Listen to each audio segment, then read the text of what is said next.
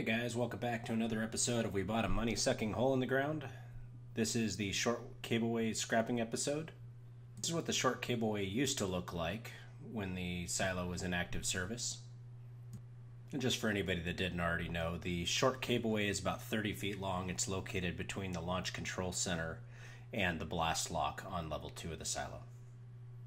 And this is what we're working towards, having a short cableway that is usable, well lit, and safe.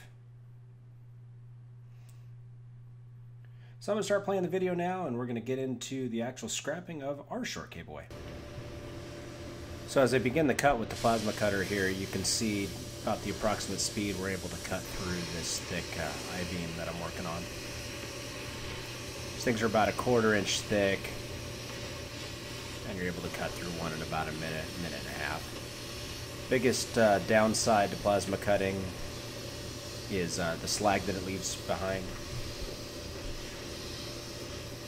Sometimes when you make a cut on two ends of a beam, you'll have to come back and find out where the slag sealed the beam back. So just beat on it. You'll see that in just a minute here. These were some of the first cuts we did inside the silos, so it was new to us.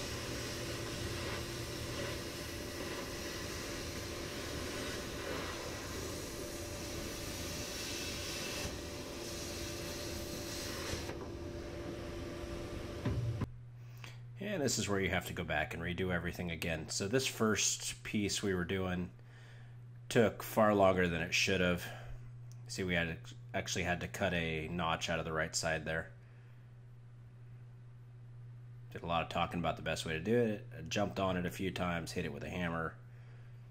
Just everything we could to get it out. We got quite a bit better by the end of the first day. So you can see there I was actually able to get that right vertical I-beam out before we got the horizontal one.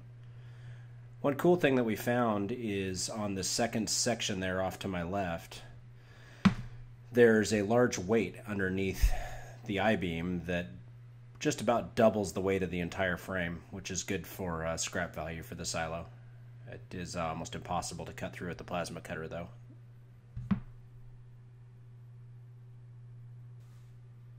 The guy currently running the plasma cutter is named Mike. He's done a lot of work for Death Wears Bunny Slippers in the past. I really appreciated his help. He was doing a lot of hard work. And once again this month, Colby and Gary joined us on the site on different days. And we got a ton of work done.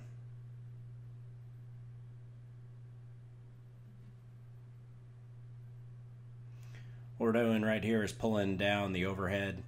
There's some cross bracing up there. There's also a I-beam that holds up the fluorescent bay that you can see in the foreground, and removing some of the conduits. Everything we're doing at this point is a learning process. There's two sections of cableway in the short cableway, and there's 26 more that we have to do in the long cableway, which after this project I have calculated would take us about 17 days to do. So that changes my priority on when we're going to be doing it, as I'd rather get some projects we can get done in a couple days done.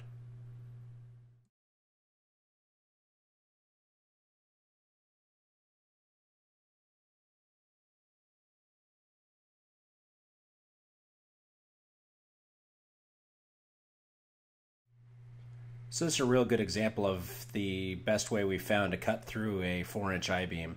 You can see the I-beam on the ceiling there. I cut a box on both the left and right side.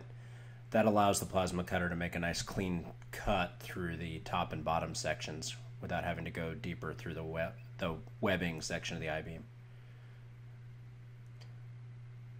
So what we elected to do, since we had 3 horizontal I-beams going holding up the roof in there, we took the far one and the near one out and just left the center so that the sides of the short cableway didn't kind of come in at us. That was the end of the first day. Colby was only able to join us on the first day, and Gary joined us on the second. This is us taking out all the conduits up in the ceiling.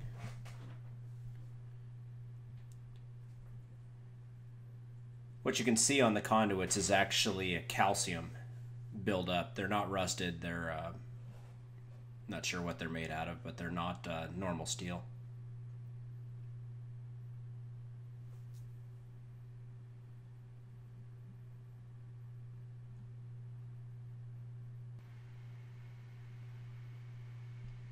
the entire process of scrapping out the short cableway, we have about 4 hours to go that we weren't able to complete. But it took us about 15 hours to get to the point where we're at. And there was a lot of learning going on about how to properly do this, and a lot of talking about the best way to do things. We tried the plasma cutter, which worked great in most situations. We also used sawzalls and grinders for certain projects. And as we went along in the cableway, we were bagging, wrapping plastic and duct tape around those two pipes you can see behind kind of where the light is. Those pipes, I believe strongly that those pipe insulation is made out of asbestos, so we are encapsulating that and leaving it for a future date.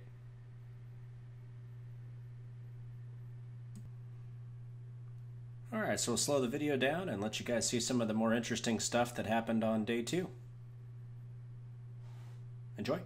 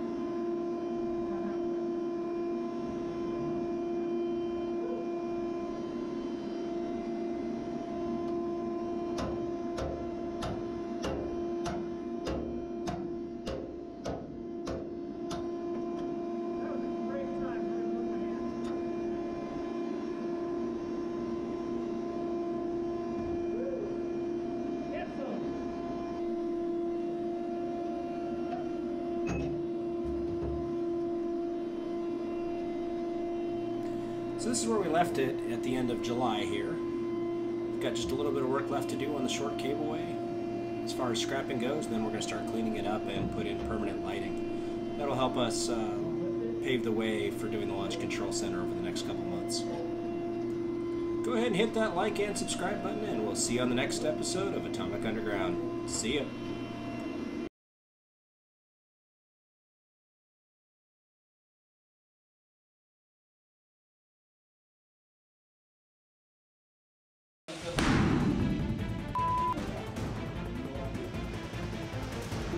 You're not bleeding, you're not working, right? That's right.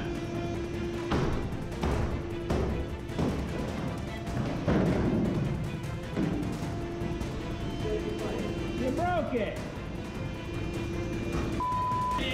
Your fault.